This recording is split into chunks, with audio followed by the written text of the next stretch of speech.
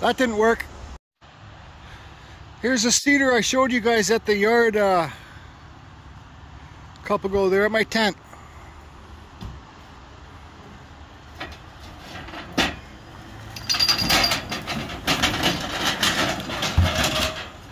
Perfect. That a boy? So, when you get big logs like this, you don't have a forklift or you don't have a crane truck. This is why, I don't know if you guys can see the real size of these logs. They looked a lot smaller when they're at Buddy's yard than to when I get them here. Now they're here. Now I got to deal with them. I got to get them out of the way so they're. I like everything to be clean here. These are the logs that I showed in at the end of one of my beach combing videos. I haven't even measured these.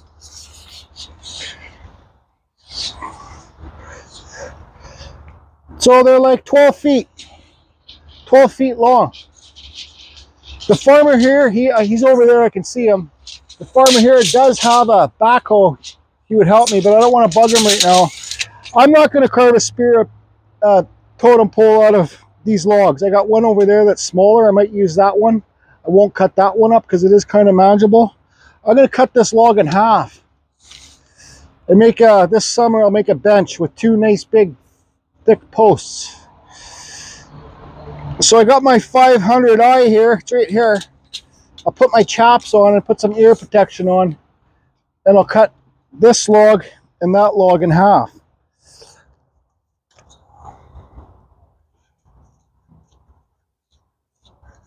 So wet, the outside where the bark is. I need to scrape it.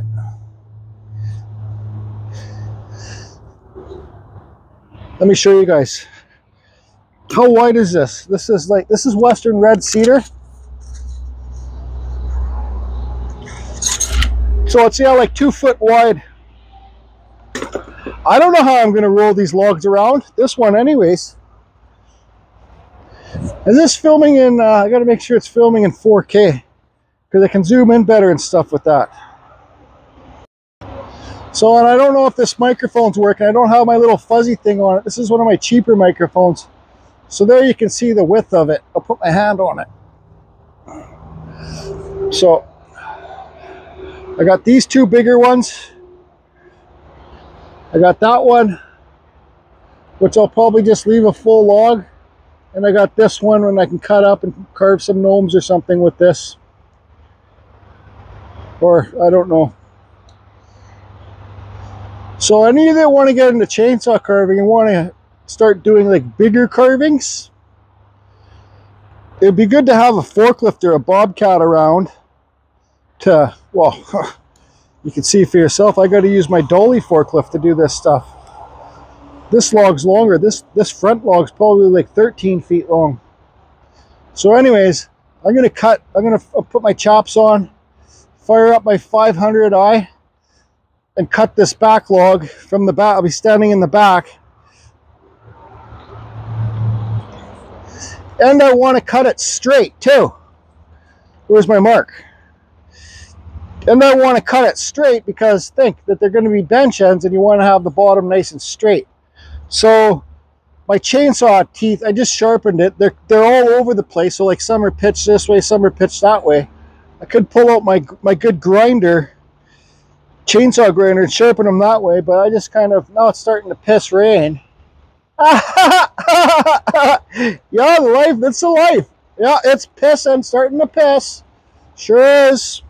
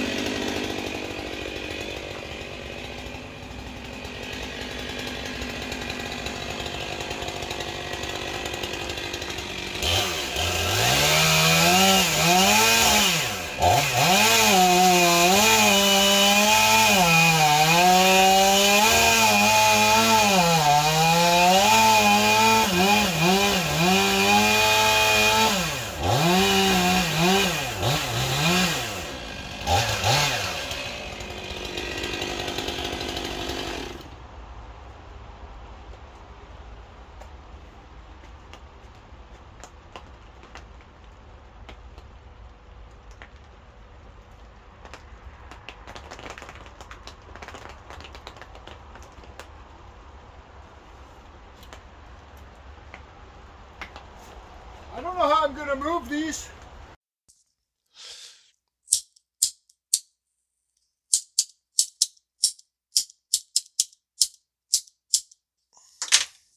So my microphone stopped working. That cheap microphone. That's the whole new thing about the great thing about my new microphone is well, I can keep it running, keep it turned on for 8 hours, and just when I'm not using it, I just keep it turned on. So it's probably good that my microphone's not working because I'm probably just whining and bitching here the whole time. Look at me, I look like an old man, whining and bitching the whole time. I did show these logs when I was when they were at the yard at the end of a beachcombing video, and I'm not carving a 12-foot tall totem pole thing. No, those logs that I'm rolling right now are manageable logs. I think they're probably like 6 feet each. See, there I am bitching again. The logs closer to you right there, they're 2 feet wide. I think I already said it. And well, I roll one into the shop, and I was gonna carve a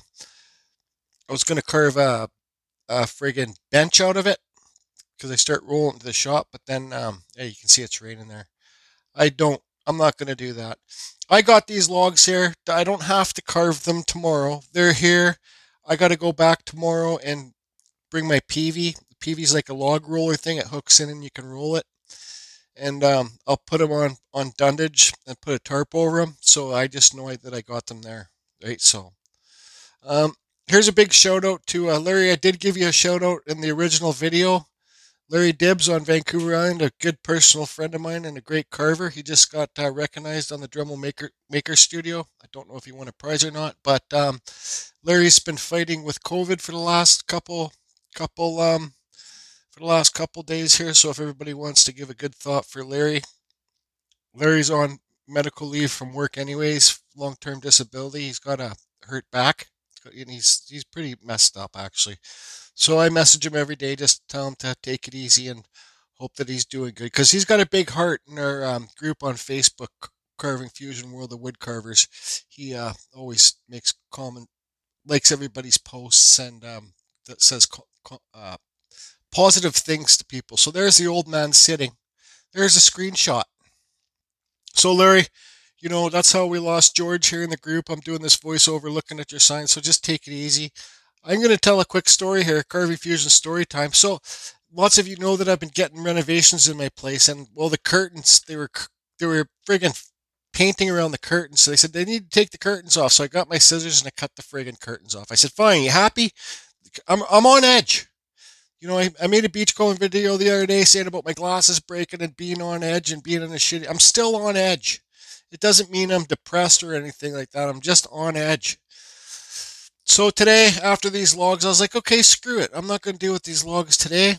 I am going to go to IKEA. IKEA is like a Swedish. I got told I could buy curtains at IKEA from a girlfriend. So I drove about to IKEA 30 minutes there. And then the curtains that they had, I didn't like the curtains that they had. They're for like my sliding glass door and another thing. So I didn't like the curtains that they had. So I said, okay, well, and I drove there in the piss and rain, pissed off. It will pass. It will pass. And I'm not looking for any sympathy here. It's just saying who I am. So they got cheap hot dogs there. So I went and bought, I got to hurry up and say this before this voiceover ends. Cheap hot dogs there for $1 each. And I like hot dogs with lots of mustard on them. So I went up to the lady there, no lineup, perfect, boom. Everything's getting better. I said, can I get 2 hot dogs, please?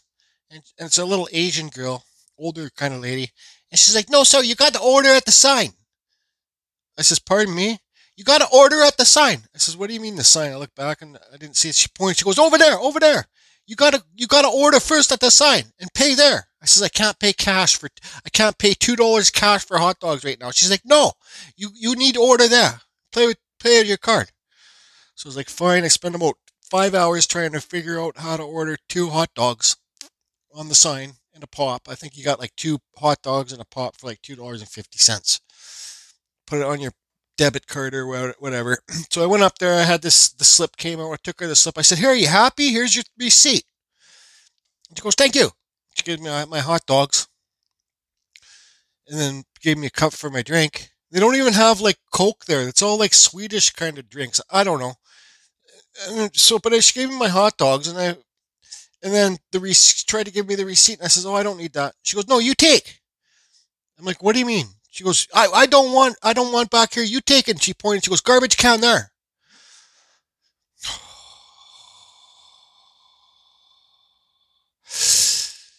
Just like I said on edge, this is where, it's a good thing that I've grown up with a terrible temper and know when it's going to flare.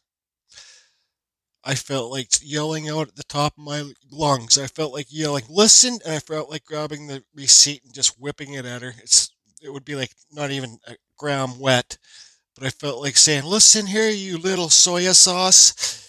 Just throwing the receipt at it. "Listen here, you little soya sauce," and then whipping the receipt so everybody in the whole place heard, but I didn't. Then when I went and put the mustard on my hot dogs, they got those box machines, you pump it out. All I could do is envision myself as grabbing that whole box. It's like, let's see, like pretend it's like 3 cases of pop stacked on each other, 2 cases of Coca-Cola stacked up on each other. I just visioned grabbing that mustard machine and just whipping it back, not hitting her. I wouldn't want to hurt her, but whipping it back there and mustard splatting everywhere, and yelling out at the top of my lungs, "Do you want fucking mustard back there? Well, you got mustard back there. Are you happy?" And filming it, having my phone turned on and filming it. The old Jordy might have done that, but I'm not about that stuff anymore. Like I said, it's a good thing I've grown up with such a spaz temper, and I know when it's about to kick off, so it's just best not to, because all that would do is get me thrown right in jail. But anyways, I'm sure you guys all have stories like that too, because the world is changing.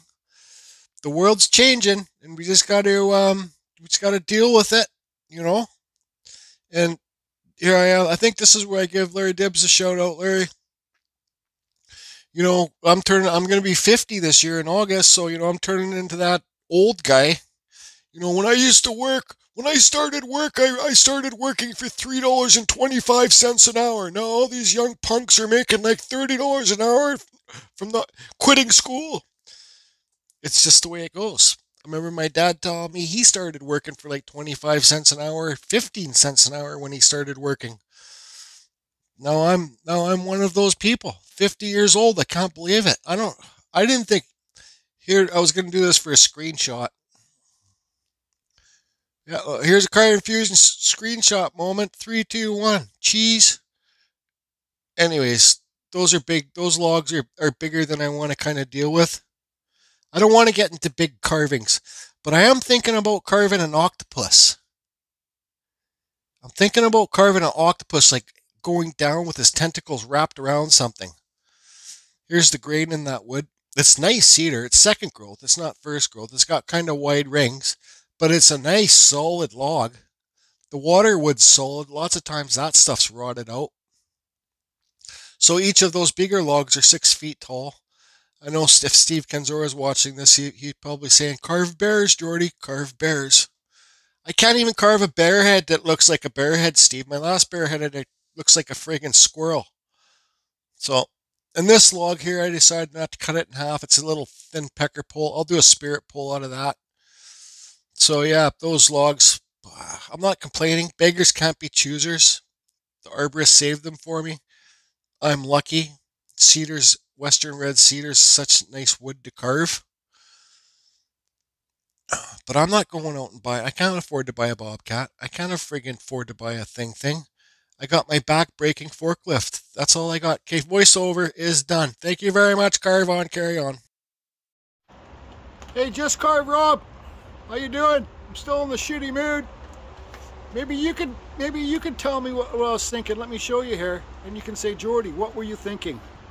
So yeah, I cut the logs in half, but look at the size of them. How the fuck? I got 1, 2. I cut that one in half over here. These are like, let's see here. That's like 6 feet tall now. That's like 5 feet tall. This one too. That big fucker in my shop. And this one.